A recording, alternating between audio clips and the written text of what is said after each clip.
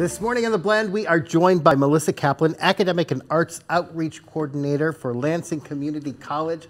Good morning. Good morning. It's so great to be here. It's good to see you. You know, I think of LCC, I think you have such an incredible arts program, and theater is part of that. And you have somebody who was part of that program, who's really made a name for himself.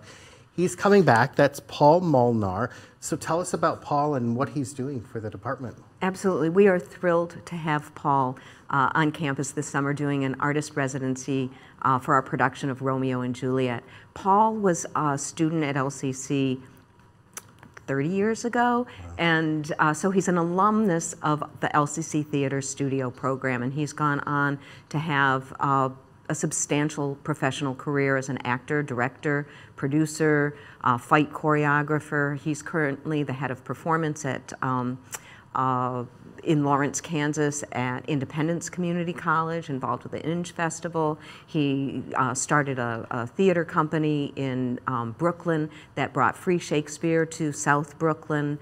So he's a really dynamic person, and he's here for 6 weeks working with the students, working with the director, Kevin O'Callahan, as fight choreographer, as styles coach, and he's also going to be playing the role of Capulet. And this is for Romeo and Juliet, which is coming up June 22nd through the 26th, yes, correct? Yes. And so tell us a little bit about that production.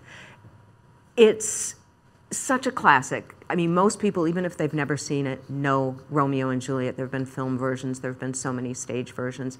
What's one thing that's really interesting about this is Kevin O'Callahan, our director, as he did the auditions and saw people coming in, he cast for who was best to play the role, pronouns aside. So he's gone in and adapted the script and changed the pronouns so that they fit the actors that he cast. And he's really mixed it up. He's contemporized it, which is a word I think is a real word. And so you have, I mean, it's a timeless story of these opposing families, and then their son and daughter from the opposite families who fall in love, the star-crossed lovers.